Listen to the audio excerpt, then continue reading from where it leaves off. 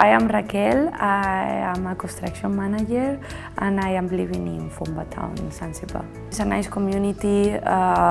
You get along with different people, different cultures, and there is always things to do, so it's quite fun. So what are those special amenities, or what is different about Fumba town? Because you're telling me you decided to come and you even relocated completely, and you're coming from Spain. So what's special about Fumba town compared to Spain? Well, basically, in Fumba town and in Zanzibar is the weather, you know. Yeah. In Madrid we have like summer seasons and cold seasons, winter season, and here through the year you have like from 20 degrees to 35 degrees, so we don't have like kind of like winter. Yeah. And then we enjoy really Zanzibar and Tanzania. There is a lot of variety. You can go to mountains, you can go to beach, you can go to everywhere, cities. Apart from the houses, what else is there to do here? What else are you enjoying? What are the amenities you're enjoying here?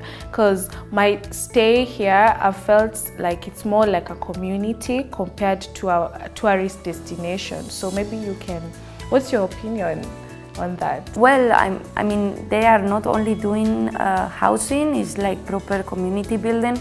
So there is like places, so we have supermarkets, we have restaurants, we have ATM, we have shops, we have co-working spaces, we have a medical doctor, a hospital.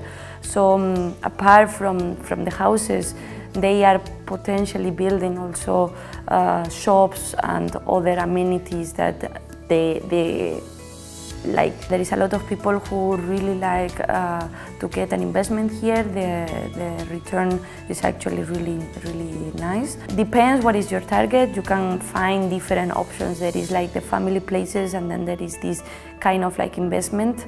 So you can have this variety in to have a choice of, you know, which kind of house you want. This is more like compound to live.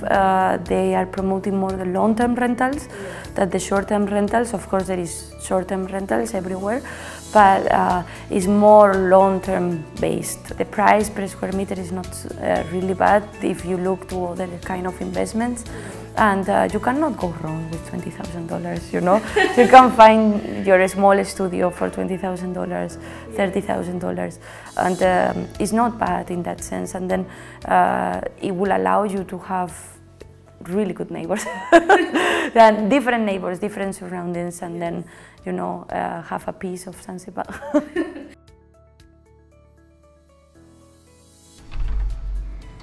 Hello, Karibu. So my name is Latifa and this is your Ideal Space with Alex Chamwada. So today we are in Zanzibar. Can you imagine that? Today we're in Zanzibar, Fumba town, and today I'm going to be showing you the Mwangani apartment. So the owner bought this apartment and turned it into an Airbnb. So I'm going to be giving you a very quick tour of this apartment, and yeah, come with me. Here we have the living room space, which is spacious enough for a 5-seater, I believe. But the owner here did an amazing job, work of art, I call it, because this is so African and it has brought out the cultural heritage of this place. So we have the living room space here, and you can put a small dining table right here, and that's the kitchen. So the kitchen is an open kitchen. Right here you can fit a small fridge, and you can put a cooker right here, and we have where you can wash the dishes and enough storage for your utensils and foodstuffs. So look at the decoration. This place is beautiful. Like, I already feel like I want to stay here, you know.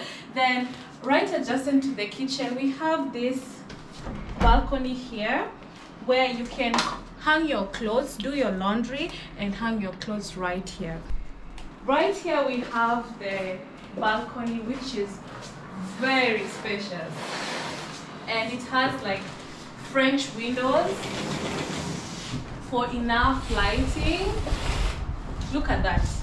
natural lighting. You don't even need to turn on the lights during the day. This is the balcony, very huge. So the owner of this place decided to continue with the African cultural heritage and did a very nice seating area right here. You just relax here and enjoy the breeze and the environment. Before we get to the bedroom, we have this space right here where you can put your washing machine here and your laundry, detergents and all that, or you can decorate it the way you like, right? So we have here the entryway. You can even put shoes there. Then now we have the bathroom. So the bathroom is right here and it has been divided with this glass. So this is the washroom side and the bathroom side. Now let me show you this cozy bedroom.